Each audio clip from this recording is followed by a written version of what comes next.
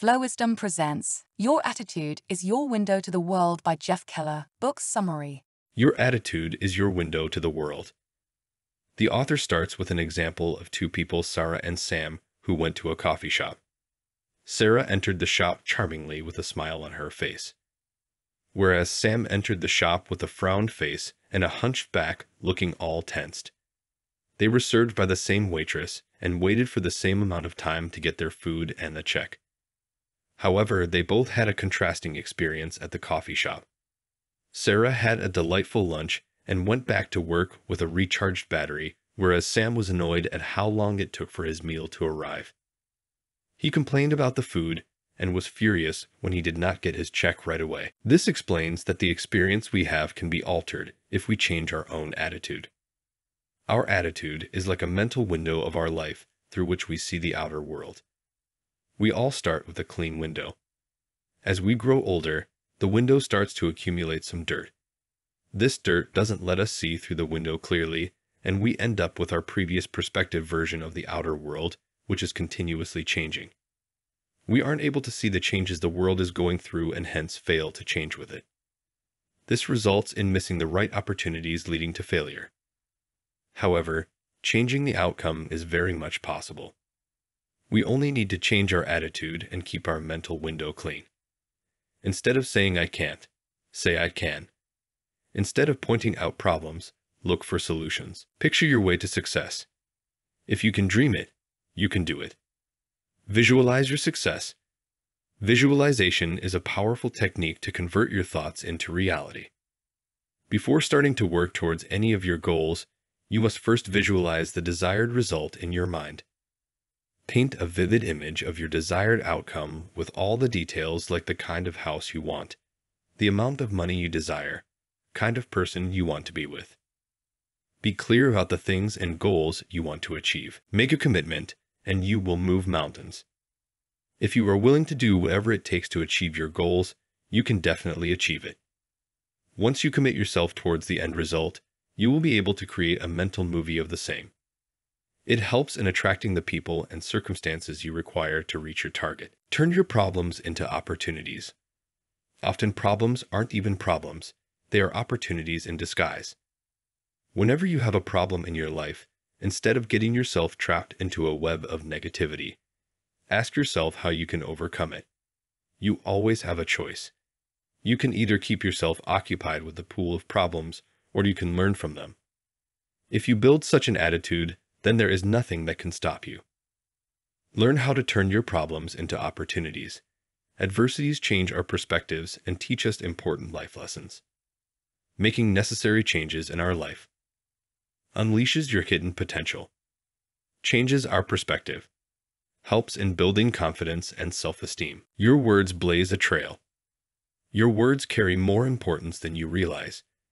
They have a hidden potential which could even alter your personality. The words you say to yourself shapes your beliefs, which in turn affects your actions and eventually leads you to the results. Thoughts, words, beliefs, actions, results. Let's imagine that you work in sales and you think that I'm not very good when it comes to sales. Then you make fun of it with your friends. I'm never going to do very well in sales. Now this strengthens your beliefs, which leads you to not focus on enhancing your skills, and you eventually become a terrible salesperson. Always be careful and keep a check on words you use. How are you? When someone asks, how are you? Our response generally lies in three categories: positive, negative, and mediocre. We should always respond with a positive and upbeat attitude. That's because the response is not only for the person asking you the question, but also for your subconscious mind. If you provide a negative response, you set in motion the process of attracting negative people around you. If your reply is in a positive tone, you attract circumstances which lead you to more positive feelings. Stop complaining. Stop complaining. Nobody wants to be associated with people always complaining about something, be it their headache or their neighbor's dog. It's healthy to share your bad life experiences or major problems with your friends and family, but don't overdo it. If you do complain, it might have a negative effect on you. Complaining reinforces your own pain and discomfort. Complaining accomplishes nothing and distracts you from constructive actions.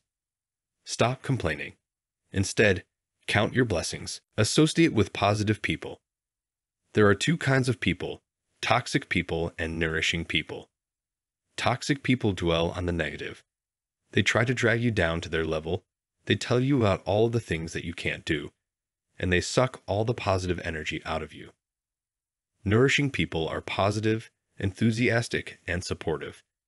They are a joy to be around and make you feel better. They add to your strength to vigorously pursue your goals. Add up more positive people in your life and cut off the toxic people that are compromising your mental peace. Confront your fears and grow.